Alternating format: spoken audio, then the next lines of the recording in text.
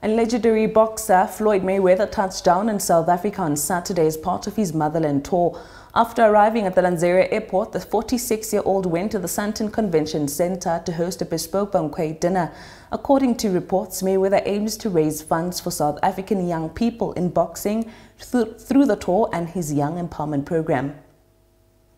The foundation, which is managed by Floyd Mayweather's company, hosted the continuation of the Motherland Tour at the Sandton Convention Center.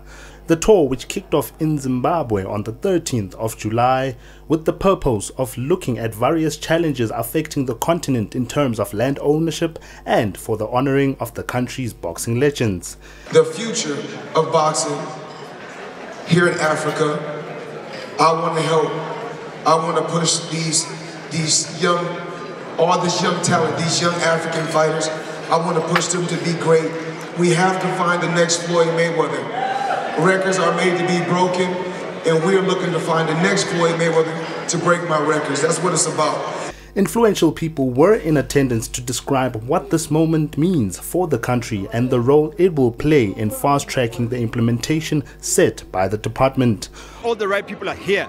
We can come together, even you and I, and speak about how we can take action that will guarantee that the kids in 25 years meet in Sandton and have this.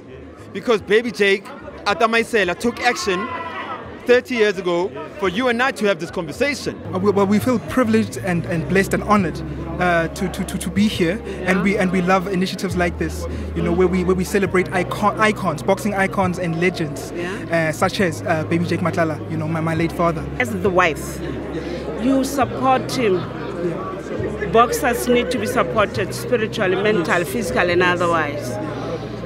And even if they lose, at home they're still the champion. Yes. And they know that there's always tomorrow. We win some, we lose some. I think we are very grateful because boxing at the moment is at its low. So for him to come here and look into what is it that he can do or help us to, you know, to look into it and develop from there. I'm so grateful to be able to be part of this. Let's hear what he comes up with, and I'm sure that we are here to be able to get all the other legends to be able to run with it. Also in attendance for support was the Minister of Sports, Arts and Culture, Zizi Kodwa, and the King of the Zulu Nation, King Misuzulu Gazwelithini. The foundation emphasized that this is only the start and more is to come from the initiative, which is aiming to be held every year. For Soweto TV News, I am Zwelibanzi Mazibuko.